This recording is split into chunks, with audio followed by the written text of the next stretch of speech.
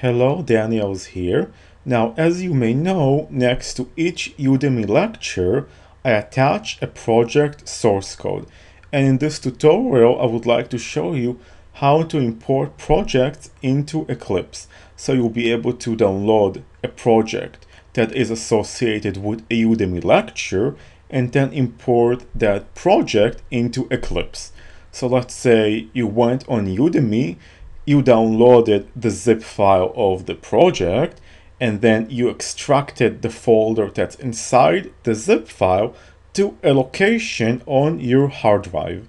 Okay, so you got the project folder extracted, and let's now see how to import it successfully into Eclipse.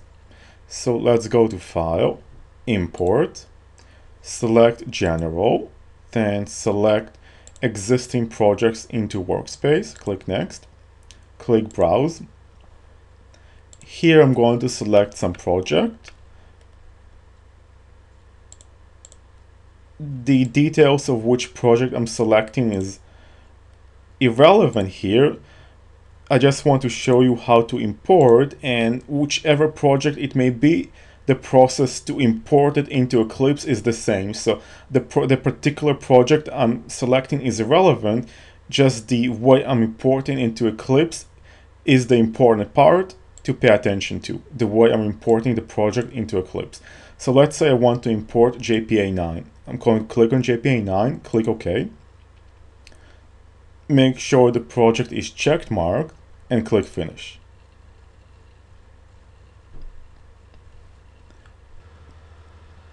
Now we have to do several steps next. The first thing we need to do to make sure that this project is actually going to work is right-click, go to Properties, and once we are in Properties, then we have to select Java Build Path. And as we can see, when we select the Java Build Path, after we imported the project, it's complaining that the JDK is not found. The JDK, because your JDK is at a different place on your computer than my JDK. So we need to bind a JDK to the project. Here's how we're going to do it.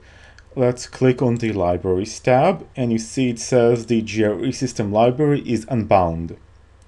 Here, what we need to do is click on the JRE system library, then click Edit. And now we're given an opportunity to select an alternative JRE. So let's select our JDK. This is the JDK we configured with Eclipse, and click Finish. Now it's happy. Now we have a JDK that is bound to the project, that is on the build path of the project. We have this JDK, and we can click OK. The project now should work. Another thing that you can actually do is go to Properties again and search for Run. And here we go. We have targeted runtimes. And make sure that the Glassfish 4 target runtime is selected. And make sure indeed that you have the Glassfish server here installed. Remember, we configured and installed the Glassfish server in the previous tutorial. But that's about it. So as long as the target runtime is pointing to Glassfish and it's selected, and you have, of course, the Glassfish server installed and configured in Eclipse, and if we go to Build Path, Java Build Path in the libraries, you make sure that you have the JRE system library pointing to the JDK that you configured with your own Eclipse. You should be okay, and the project should work, and you should be able to deploy and run the project on your system. There we go. That's how we import a project into Eclipse. Thank you very much, and we will continue in the next tutorial.